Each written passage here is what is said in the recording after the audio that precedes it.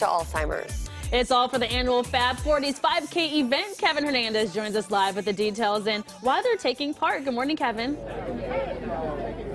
Yes, we're here at the memorial wall in honor of patients who have passed away, unfortunately, of Alzheimer's disease. Now, we're here with Robin, whose mother is on the wall. This is your mother, Eileen Miller. She's up there, and she's over here right next to you as well. So you've been associated with this event for a number of years, really since the beginning. So tell us what it means to have people come out and just be a part of this. It's so very special to be out here with other family members and teams who've been coming out for years to celebrate loved ones. And it's very comforting to come together with people who've walked this journey.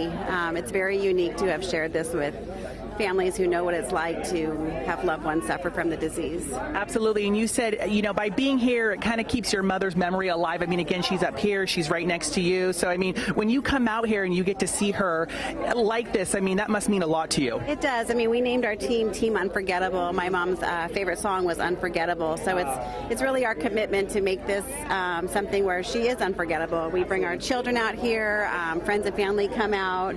Every year we talk about her, we celebrate her. We come out here not just today but throughout the year and we talk about her and we lay flowers and we stand around and we share stories. So having her on this wall is a huge gift to our family. The picture you see here was something that we wanted to capture that really is the look of Alzheimer's, which is a very vacant look.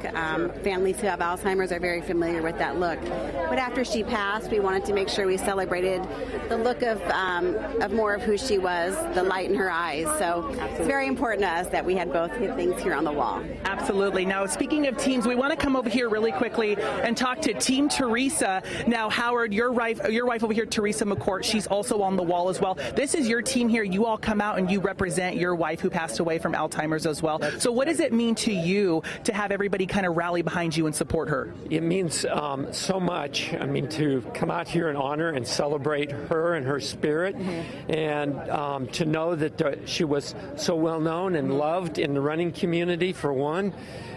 She ran for over 30 years in Sacramento, part of the Buffalo Chips running community, and she wrote a column for the Sacramento Bee for 8 or 9 years. Wow. And it just means a great deal to know that her spirit is kept alive and that she touched so many people in East Sacramento over so many years. Absolutely. And again, this is a testament with everybody behind supporting Teresa. So we're not leaving the Fab 40's 5K walk and run. We're actually going to take to the start line coming up next hour. So you'll want to stay tuned for that. We'll probably see all of these individuals out here again supporting Team Teresa. Okay, we'll send it on back to you in the studio. Awesome. Team Teresa. Thanks so much, Kevin. We know the work hours can